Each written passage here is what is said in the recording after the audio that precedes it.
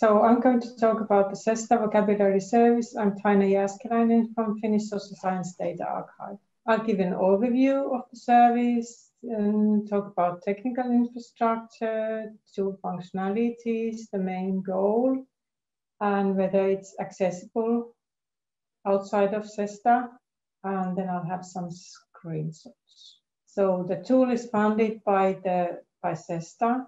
It's a consortium of Social Sciences Data Archive, and it's developed by GESIS at Germany, which is a data archive also. And the original user requirements were made by UK Data Service, Finnish Social Science Data Archive, and the DDI Alliance. For those who do not know, DDI Alliance produces the DDI documentation standard that is internationally used, especially by social science, in the social sciences domain for describing research data. And currently the user management and content management of the tool is done by my organization. Currently there are about 27 vocabularies published in the tool, and some of them have up to 11 different language versions. And this is the link to the tool. About technical infrastructure. The service has recently been moved to a totally new infrastructure, which is currently in final testing stage and will probably be released in October. The previous version had some challenges and drawbacks, also because of the mixed front end and back end, and therefore it has been changed to a totally different software, which has a separate front end and back end. And so the back end is, well, you can read the slide. I'm really not a technical person, but just presenting them. And there are a lot of improvements, including code quality and other issues with this new software platform. And so this is a picture. I'm not sure if you can, how much of this you can see, but at the front end there are two separate tools, which is the editor, and then there's the publication, which is the browsing and download interface. And also at the back end you have these two separate tools. And looking at this as a non-technical person, a lot of JSON files seem to be used, and so this is the new version. And the browsing interface, where you can of course browse and search vocabularies, and then you can download. So at the moment we have 3 formats where you can download. It's SCOS, RDF, HTML, and PDF. And of the concepts within the vocabulary, we have 3 information elements, which is the code value, and then you have the descriptive term. The code value is the same in all language versions, and the descriptive term is what is translated, and then you have the definition. And for reasons that I will explain later, we have a human readable version history and comparison table between previous and current version, and REST APIs. The current solution is the resolving the URLs. So this is a technical challenge. And then the editor. The editor is where the vocabularies are created and translated and versioned. Entry to the service is by roles. So you need to have a certain role, which is specified by agency. So for example, currently the DDI Alliance is one agency and CESSDA is another. But one user may have more than one role. Of course, there are then the system manager and the content manager that have bigger roles, but normally you would have a role which is specified in this way.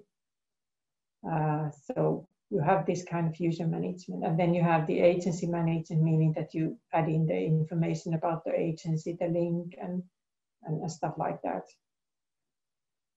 And the tool is built in a way that you can have online access, you can have several users at the same time, and there's no installation needed. And the users who use the tool do not need to know anything about scores.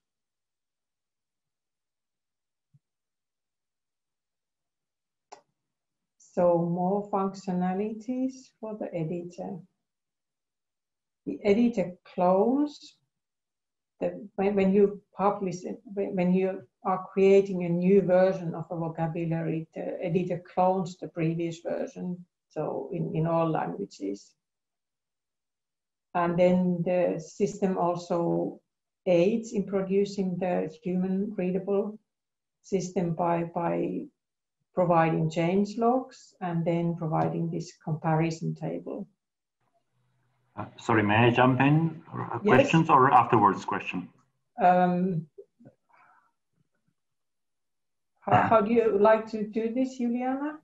Well, I prefer to keep the questions at the end of the session, but you can, I think that at the end of Taina's presentation probably will have. And please add all questions that come to mind into chat, because that will be fine. And we have the CVS developer, I hope Sigit is in and can answer the technical questions. Okay, thank you. I will put them to the chat. Yeah. So the system compared to Workbench, for example, which we heard about in the previous session, which is Workbench is a versatile tool, a general purpose tool. This is sort of made for a more restricted use case, this tool. And there are these constraints, like you say, that it checks that the certain elements that have been deemed mandatory are there before it allows publication. So, yes, and for example, for different language versions, you need to have the descriptive term translated. So if there's no translation for the descriptive term, it doesn't allow publication. But definition, code definition translations, also concept definitions, they are not enforced, so they are not mandatory. And then for the creation purpose, the download and export is also possible for those that are in drafts in editor, because you might want to show the vocabulary to someone or ask for review or comments or stuff like that. So you can export the vocabularies in the same format as you can do in the browser interface. And then there's a bit of automation within the tool that when you press on publish, the system collects information about the license, produces the URN, and citation and copyright information from information entered somewhere in the system.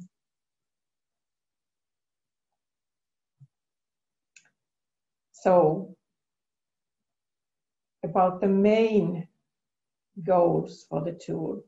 So as I said, these are a specific use case. It is not meant to be a thesaurus tool. So I think the largest vocabulary that we have now in this tool is about at maximum 120 concepts. So it is not a tool for thesaurus that have thousands of terms. So there are broader and narrower terms, but no related terms or synonyms. Synonyms might come at some point, but I don't think this is really a tool for thesaurus. So no related term. And why? And at this point, because someone in the previous asked why CESSDA is using two tools. At this point, when this tool was developed, we tested Workbench, but it was a previous version of Workbench 2.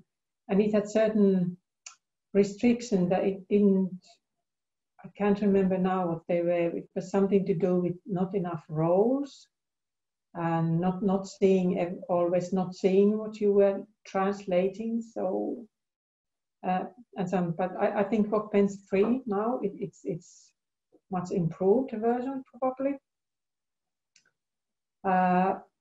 And the use cases for CESSDA were that we wanted to be able to have translate many of the DDI vocabularies for using in metadata, to have harmonized metadata for CESSDA catalog, and for these catalogs where you collect information from different places. And these vocabularies are often about maybe research methods. It means that in a thesaurus, you are describing the subjects, but research methods, for example, if you have mode of collection or something like that, you need to choose one. So in a way, you are not thinking about at concept level. You are thinking concept within a particular vocabulary which is covering a particular area totally.